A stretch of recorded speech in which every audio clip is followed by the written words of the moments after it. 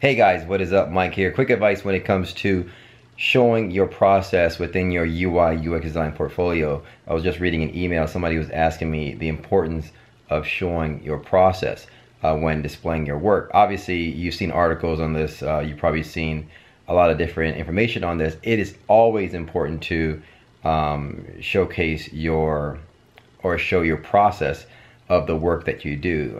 However you display it. Some people like to do it in a case study format. Some people just like to show it.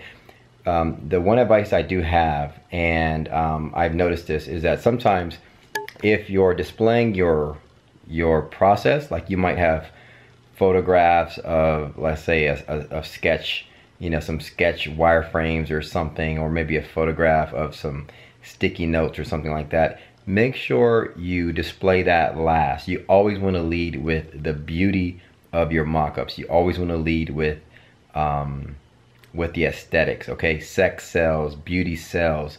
So you always want to wow the person you want to wow the recruiter, wow the hiring manager by starting with your beauty. Okay, so when I go to your portfolio, I want to see beautiful screenshots of your finished high fidelity mock-ups. Okay, so I want to be wowed by that and go like, wow, that's pretty dope. That's really good. This person right here is really top notch.